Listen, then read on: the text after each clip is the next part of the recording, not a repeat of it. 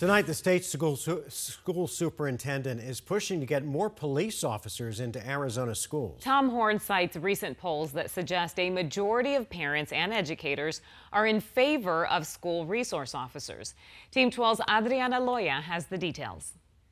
As the nation sees a rise in mass shootings this year, Arizona leaders pushing for on-campus police officers as a solution to keep students safe at school. I don't want on my watch to see anybody else's watch for that matter, to see somebody invade a school and be able to shoot people and have, as happened in other massacres. State School Superintendent Tom Horne saying Wednesday 81% of 614 people recently surveyed across the state support having a police officer on school grounds. And in Maricopa County, he says 78% of about 400 surveyed also support school resource officers. As a parent, I am not a fan of it. But not all parents agree. And I don't think having police officers on grounds is going to help the situation. He may want to help the schools, but helping the schools starts with the root of the problem, which is the guns and how they're getting guns and why they're getting guns.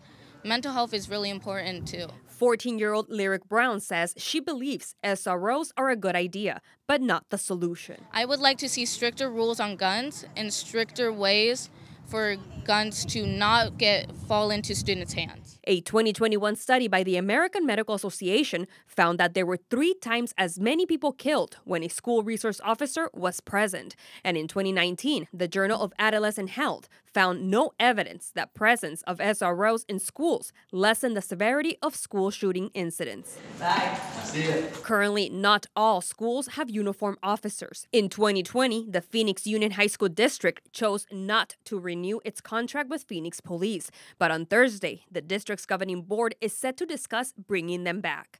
And for districts who would like one, Horne says money is available to fund them, $50 million to be exact, through a state-funded program. Now, that grant also funds school counselors, which is what those who oppose on-campus police officers would like to see instead. The superintendent said if money is left over from the schools who want an SRO, then that money will go to counselors. These districts have until April 22nd to apply. In Phoenix, Adriana Loya, 12 News. Adriana, thanks.